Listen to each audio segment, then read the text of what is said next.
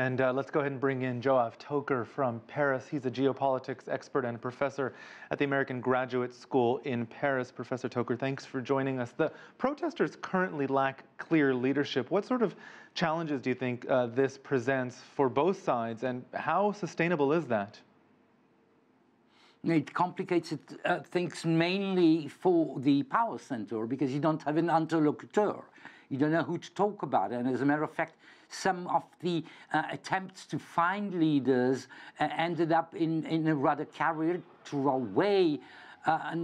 For the time being, there are emerging few personalities, few persons are emerging as potential leaders, but none of them is really sufficiently solid and does not benefit from sufficient support when it comes to the roots. So that makes things more difficult for political power.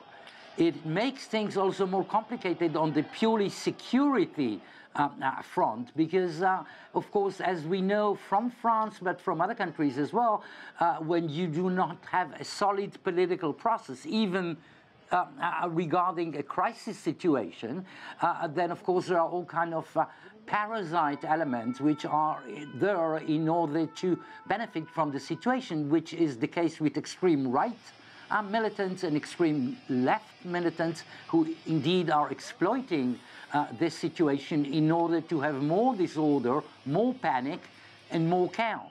And a lot of this has been centered on resentment for Macron, as we just heard. You know, they're saying that he is just not one of the people in the land of liberty, equality, and fraternity, the French national motto. How does Macron fix that, or even begin to recover from it? What might we hear him say on Monday? No, he's not going to recover from that in the short run or the medium run. This is deep. This was a surprise. One has to remember Macron arrived in power just a year and a half ago, to the surprise of everybody, emerging from practically nowhere with very little political experience and with strictly no governmental experience, mainly because something in his personality was so original, was so uncommon. The fact that he is young, the fact that he was not, and still is not associated clearly with traditional political parties and trends, and these were his assets, which become right now, we just are finding out these crises 3-4 weeks that are becoming the problem. People feel that he doesn't stand where they stand, that he is not sufficiently empathic in the way they treat them, and he will have to work on that communication-wise and policy. And I believe he hadn't won an election before the presidency. He wasn't elected a minister. But how are other politicians or even professional presidential hopefuls seizing on this discord, if at all? Well, they're trying their best.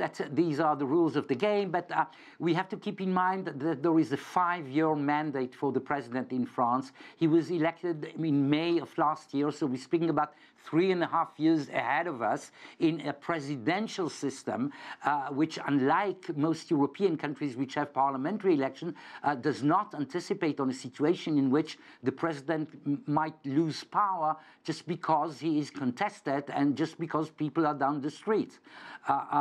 Even if his government does not benefit from majority in the parliament, which could be the case theoretically, the president's position himself is not in danger theoretically before 2022. So that's still a long time away.